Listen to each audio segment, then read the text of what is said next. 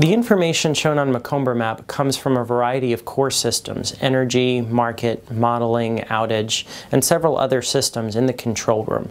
The Macomber Map pulls it together so that the operator can have situation awareness and understand where things are going and have better support to make the good decisions.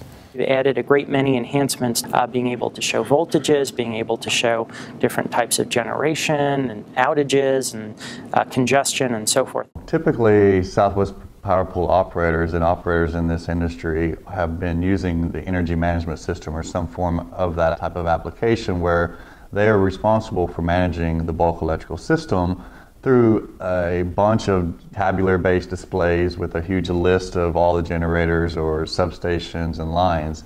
And managing such a large system, one page at a time, can be very taxing and slow to respond to real-time events.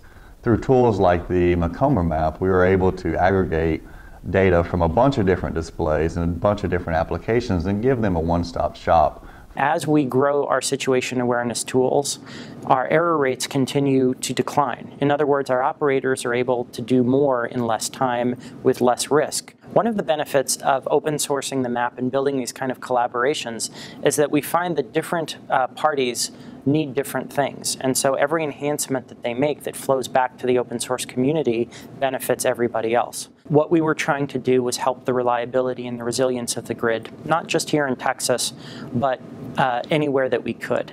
And so to that end, we made the decision many years ago that we would release the Macomber Map to the open source community. And we found that SPP and their incredible DevOps tool and incredible operators are working together to further enhance the map for their group.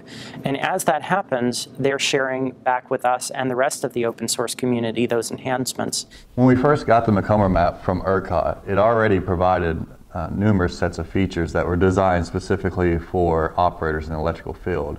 However, SPP's business is a little bit different, and so we wanted to add additional features. And some of those that we've done is integrating it with our FlowGate Explorer application. This application allows operators to see lines that are loading up and reaching thermal limits. And with the Macomber Map, they can now see those lines, both monitored and contingent lines, and then also turn on generators to see which generators are impacting that flow gate in the surrounding area. And then call upon those generators to help reduce the congestions on those lines. Macomber Map also brings a lot of information. If you drill down and search for a certain element, it will give you the size of that element, the voltage, who owns that element, the contact number of that element. I'm kind of a weather geek, so I like the weather overlay.